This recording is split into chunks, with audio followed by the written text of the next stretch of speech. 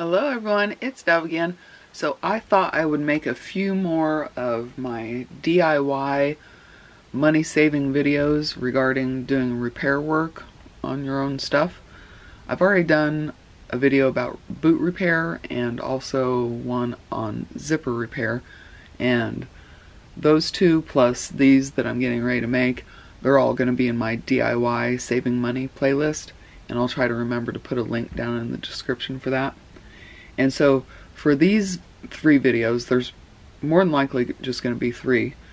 I want to go over mending using a needle and thread. And so there's no glue, there's no zippers involved or anything like that. But this is more for like if you have a hole in your favorite pair of jeans or the hem of your pants starts to come unraveled. This is going to be geared more towards those kind of repairs. And so in this first one, I just wanted to go over the equipment and supplies that you would need to do emergency repairs. This is my normal sewing box that I've had for 20 plus years.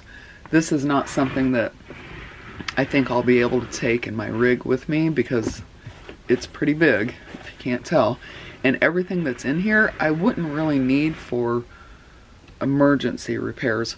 So I'm not quite sure that I can justify the space that this would take up, and you know, I'll still keep it probably in my storage unit and everything, but I don't know if it'll be in my rig. It's got a little built-in pin cushion here on top and a couple pockets that you can put things down in. It's got a removable tray, and then in the bottom I have a lot of stuff. There's a lot. I've got thread down in here. I've got regular scissors. I've got pinking shears. This is just a zipper plastic bag that I've reused to put all my spools of thread in. This is what I kind of planned on just having with me. This is what I'm going to take. I do have another case of thread that I've had for years, and it's again just a compilation, really big set here, and it's got pretty much all the different colors that you want. It's not even full. I could even add more than that, but I was not going to take this with me because honestly I don't sew that much anymore that I would need all those different colors and everything. So I think I'm going to leave this here with my ex-husband. The sewing machine may actually stay here as well, but this is definitely going to be with me in some capacity, probably again in my storage unit. And I've got a thread ripper, a seam ripper here. I'm not sure if you're going to be able to tell. There's a little tiny, this end is very pointy. It's as pointy as a needle, and that's what you would use to go in there and take the threads out if you needed to do that kind of repair. And this is a thimble that I've had for a very long time. It's nice. It's a metal thimble, and so you use this to keep the needles from hurting you because sometimes you have to do repairs on leather or denim or canvas or something like that, and so you would want a nice thimble like that. And these are the needles that I had to buy when I was sewing the velcro into the headliner of my rig. I was breaking needles left and right. Even the ones that said heavy duty, I was breaking them left and right. So I had to actually buy leather working needles. This is a tube of like 20, and I'll probably never go through all these, but this was the smallest amount I could get. And they are, sorry about the focus, they're pretty long. They're a couple inches long. They're really heavy duty, and I was able to finish up that velcro sewing without breaking a needle. I've never bent one of these. It's never broken. The eye of it is pretty big. Sorry about the bad lighting, but the eye of it is probably 3/8 of an inch long, so it's really easy to thread these kind of needles. And I do recommend keeping these around if you think you're going to ever do any kind of repair on canvas or denim or leather or anything like that, because you're really going to want something heavy duty like that. I've got a couple really big safety pins that I use when I, like the thing in your waistband, the tie, if it comes out in the washing machine, you got to thread it back through the waistband, and so I use these really big safety pins. I just put the end of the tie on it, and then I can run this whole thing through the waistband and put the string back in there. I will always keep one of those. But again, I'm not sure if I'm gonna be taking that on the road. I'm probably gonna have something like this size. This is a CD case, but when you go onto Amazon and you type in sewing kit, this is 80% of what you're gonna find is gonna be something like this. It's just the canvas with the zipper. This is a CD case. So instead of CDs, you're gonna open it and you're gonna find a bunch of the little straps, the little webbing straps all along it, and it will have a little tiny pair of scissors, it'll have a seam ripper, it will have probably a dozen spools of different color thread, it'll have a little tiny pair of scissors like this, not like this because these are really nice, but it'll be all metal scissors, but it's about the same size typically that will fit in this. And for this size of a sewing kit, it's about $5 or $6, but it has everything that you need to do basic emergency repairs. It's going to have scissors, a seam ripper, a dozen spools of thread, and a little case. Most of these sewing cases come with a little round plastic container, and it will have these embroidery needles, and so they come in various sizes. The smallest one is basically like if you have lace or something that you would need to mend, and then they have the bigger ones. Still not really adequate for denim and leather, but you can do most basic repairs with the needles that they give you in these kind of kits. And so this is actually, you know, a size like this is about $5 on Amazon, and it's not much, but it'll get you by, and it's something that's very portable. You can pretty much put it anywhere inside your rig or inside your home. Like, you don't even have to be a nomad to be able to watch this video, obviously, but it's the very smallest basic sewing kit that you can get. Now, if you want to spend more money and have even more options, you can get one that's about 3 to 4 times bigger than this. It's probably about $30, but instead of having a little tiny pair of scissors like that, it will have a normal pair like this. Not this brand, this is Fisker's, so this is way nicer than you're gonna get in a $30 sewing kit, but it's basically the same size. So you can imagine, if the scissors are that big, you can imagine how big the actual kit has to be. And some of those come with 40 plus different colors of thread, and for my purposes, just for emergency repairs and everything, I don't need all those different colors of thread. So I would actually be okay with a smaller one like this one, maybe twice as big, but I definitely don't need that one that's got 40 or 50 different threads in it. There's just no need for me to have that. So this is a good value, and it's something that can fit anywhere. Now, in my bug out bag, I have a bug out bag in addition to my bug out vehicle, which basically every nomad is living in a bug out vehicle. And so my bug out bag, like if I ever have to leave my vehicle for whatever reason, this is what I have in it. This is Coghlan. I'm not quite sure how to say, I'm not sure if I'm saying that right, Coghlan. But this is the very, very basic mending kit.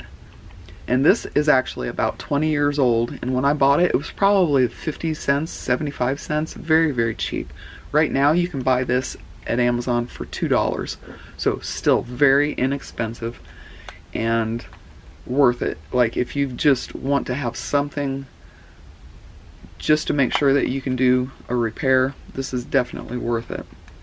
The bag that I have it in, this is something my mom made.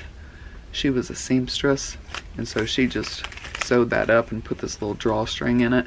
But you probably would want to have some kind of a little toting bag for it, because it, you know, it could pop open. It's just a cheap plastic case like that, and the closure is not that great. So I do keep it in there, but it's got that little, that twin button thing, and you pop it open. This I added to it. This is the smallest seam ripper that I had in my big sewing kit.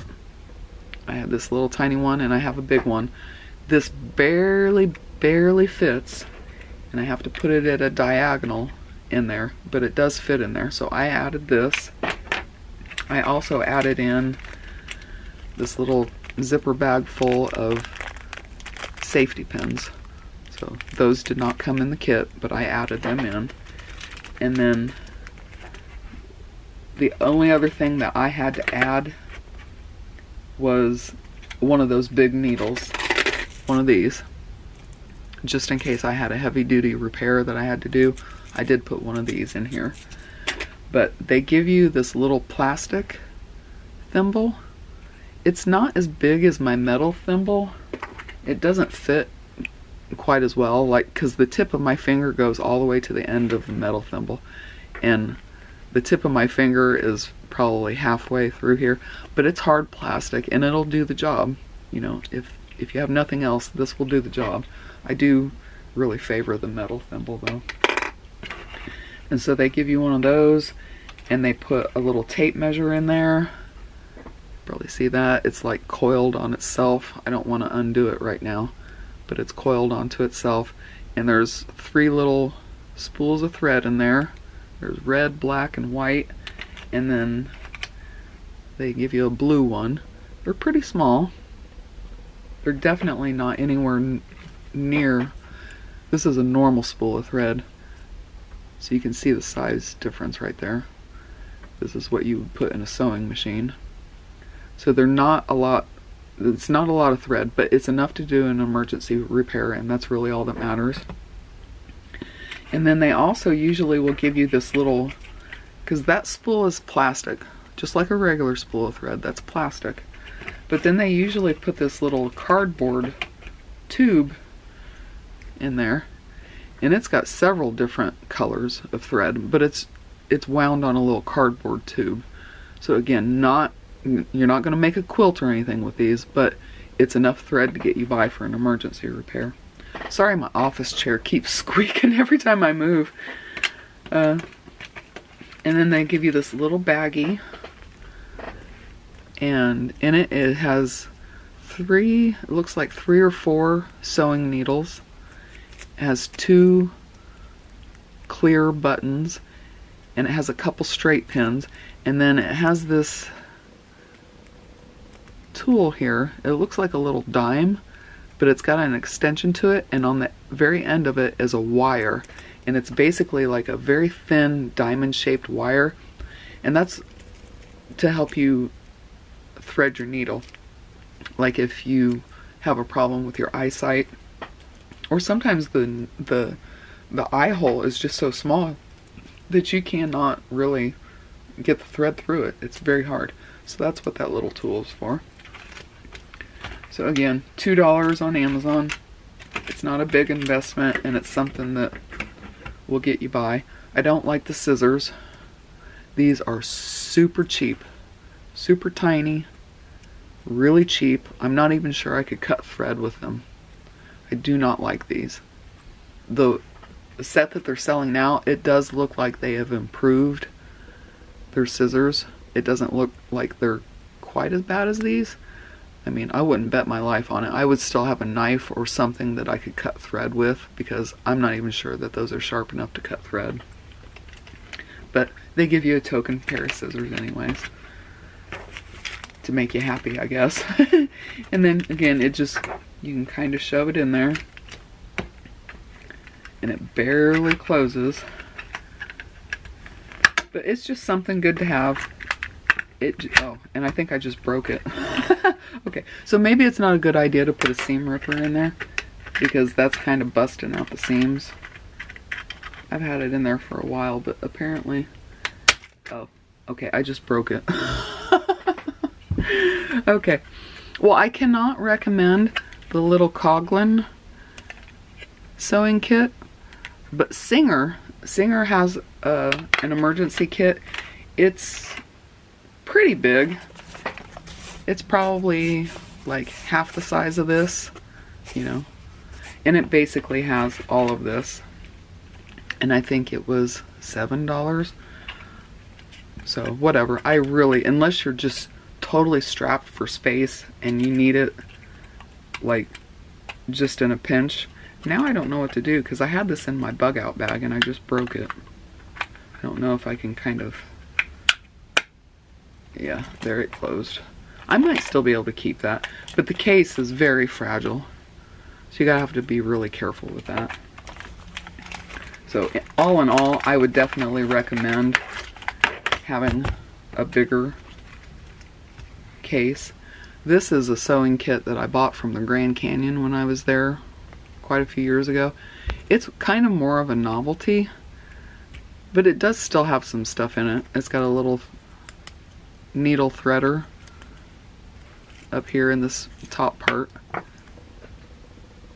don't know if you can tell that the wire on there is just really thin, and that's what enables it to go through the eye of the needle so easily.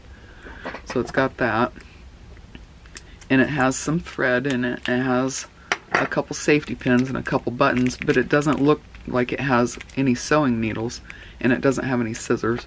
But look at the thread, the spools of thread on that. Those are super tiny, super tiny. Probably like half the size of the spools of thread that comes in this thing. But whatever. It was just cute, and I think I bought it more for the novelty, to be perfectly honest. But more than anything, I think if I was going to buy a repair kit, just that I felt that was sturdy and would go a long way and still be able to fit in my backpack, I think I would get one of these, which was again about $5, $6 on Amazon, and it has all the basics you need, and you really can't go wrong with that price point.